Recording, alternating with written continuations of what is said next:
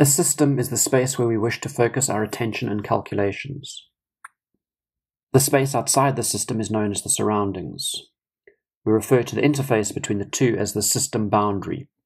In chemical engineering, the decision on where to place the system may depend on the problem being solved or the available data. The boundary may be placed around a single unit, a few units that may include a recycle, or over the entire process. The space of interest could also be defined as a constant volume or a constant mass system.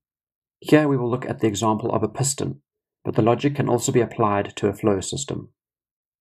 In a constant volume system, if the process is compressed, as one example, the volume would remain the same, but matter will cross the system boundary, increasing the pressure. In a constant mass system, all matter in the system remains within the system. No material crosses the system boundary, and, using the same compression example, the volume will decrease. Systems can also be defined as open, closed, and isolated. An open system allows material and energy to flow into and out of the system. Most steady-state flow processes are modeled as open systems.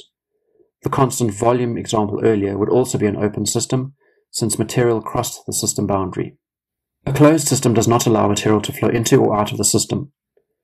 Batch processes are the most common form of a closed system, as no material enters or leaves. The constant mass example from before was also a closed system, as the system changed to ensure material was kept inside the boundary. However, heat may still enter or leave a closed system.